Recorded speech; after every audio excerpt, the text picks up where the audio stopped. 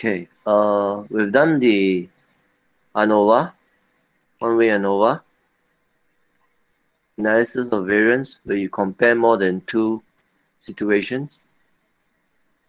Okay. So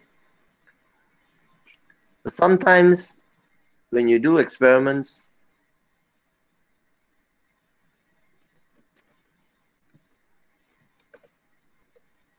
you set different conditions. Okay. For example, here they were measuring the mass of birds in four different situations, in two different seasons, 2 different months. Okay, November and January. So there is actually two factors here to consider. One is the different months, and then another is the different situations. So here, you should use a two-way ANOVA or two-factor ANOVA. So in Excel, you can do it this way.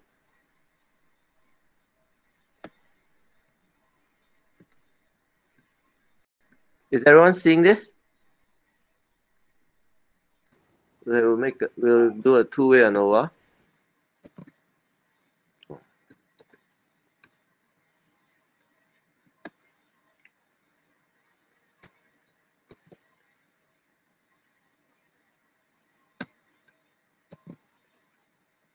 So we'll just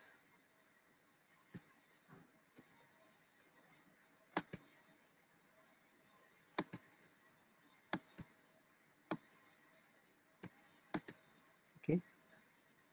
Next, you just highlight the whole group here. Then data analysis, two-factor ANOVA, your input range, the rows per sample. So there are 10 rows. 1, 2, 3, 4, 5, 6, 7, 8, 9, 10. So 10 n equals 10 for every situation for every month. Okay. Output range here. Okay. So this is the result that you will obtain. So this is for November. This is for January. And this is the total. And for the four situations, 1, 2, 3, and 4.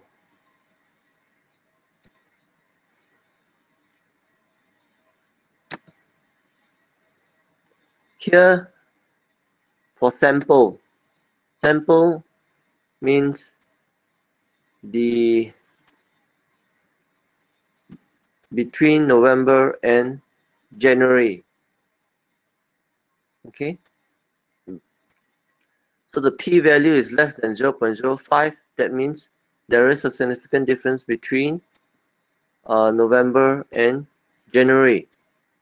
Okay, for column is situation 1, 2, 3, 4. So the p is also less than 0.05. That means there is a significant difference between the four situations. Okay. Interaction is where, because you have two factors, so the interaction estimates whether there is any interaction between this factor and this. Okay, the p is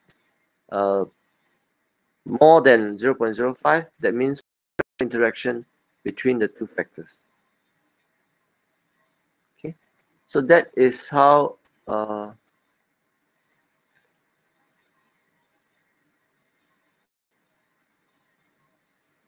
two-way ANOVA is done in Excel. Okay, so for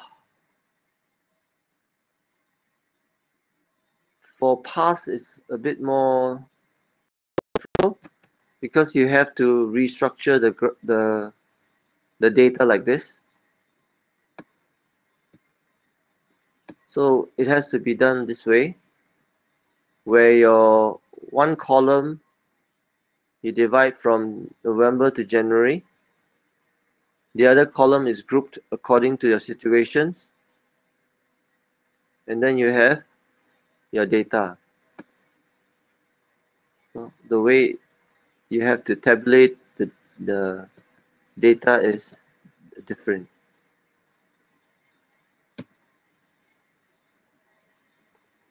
Okay, so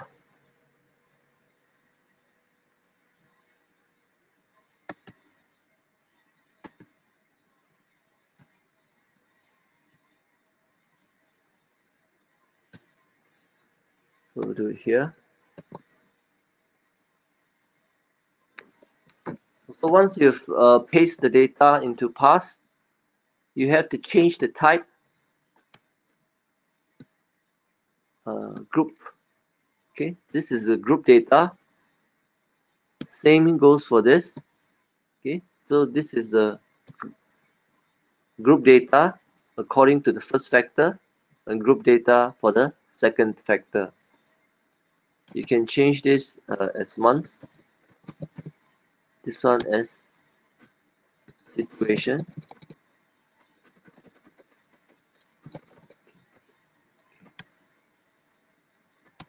Okay, so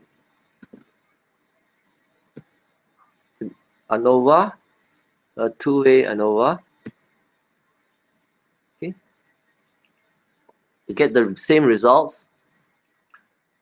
For month, the P is less than 0.05, so there's a difference between the months. For the situation also, the P is less than 0.05, so there's a difference between the situations. Okay, and for interaction, no, there is no interaction between the two factors. Okay, what makes pass a bit more helpful is it allows you to actually look at how the data changes according to the factors, and then you can even do a post hoc. So for the factor A, no difference. You can actually see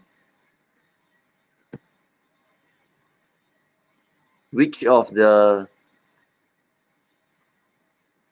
immediately you can do the Tukey test for the different situations. Okay,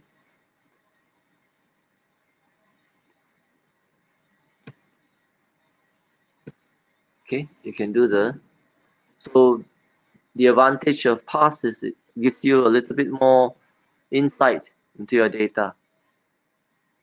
Okay, but the way you tabulate it, you have to arrange your data properly. So that's how you do a two-way ANOVA.